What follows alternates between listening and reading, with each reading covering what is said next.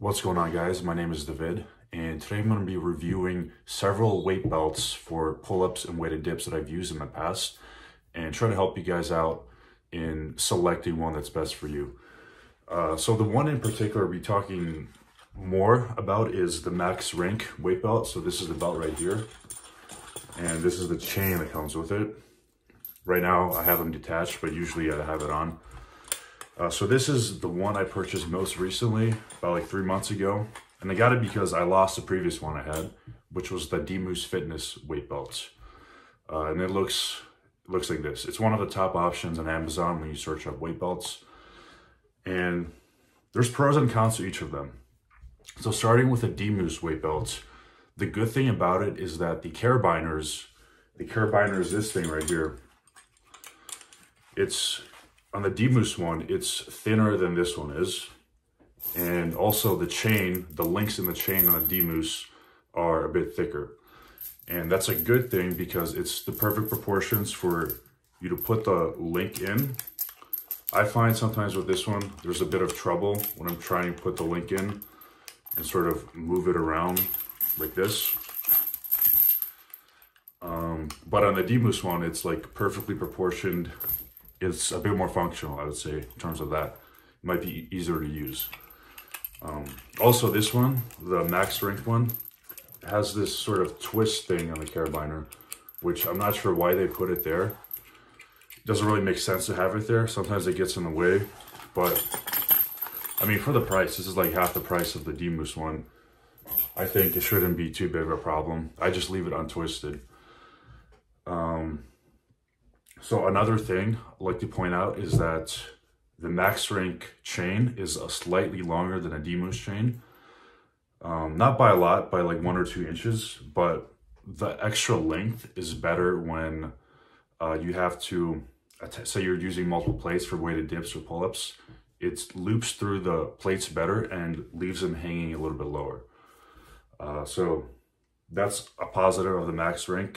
With the Dmoose one, it's slightly shorter, but you do have that better functionality in terms of the carabiner and the chain. But in terms of the belt itself, in terms of the actual padding here, they're pretty much the same. Like the extra $20 of the Dmoose one, I wouldn't say it's worth an extra $20. If you guys search on Amazon for weight belts, there is another popular belt, the Gymreapers gym belt. It looks like this right here. This is a popular option. I actually used this one several years ago because one of my gyms, they had it just laying around and I didn't have my belt at the time, so I just decided to use it. So this one, I actually have a problem with because the chain is so short. And so just to give you some context, there's 2 ways to use dip belts. So the first way, I can demonstrate right here. The first way is to have the chain looped like this. So you put one end of the link in here. So it looks like this. So this is method 1. You put the chain through the weights over here, and then you put it up. And it's hanging. The only reason it's hanging, it's staying on your body is because of the friction from the weights.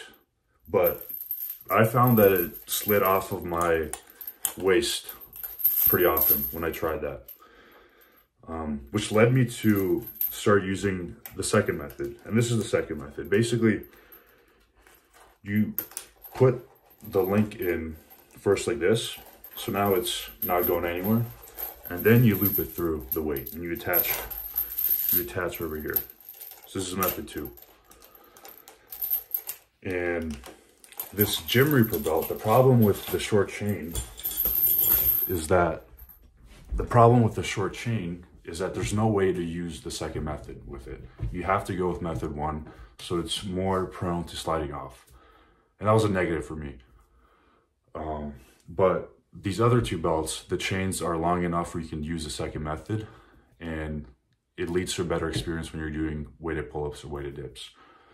So in conclusion, I would say go for the Dmoose belt because the functionality is so good with the carabiner and the link attachment. But also, it shouldn't be much of a problem to just buy the cheaper option as well. I don't think it makes that big a difference in the gym. So that's it for the review. Thank you guys for watching the video. And if you guys want to check out the belts, I've linked them in the description box. Thank you guys.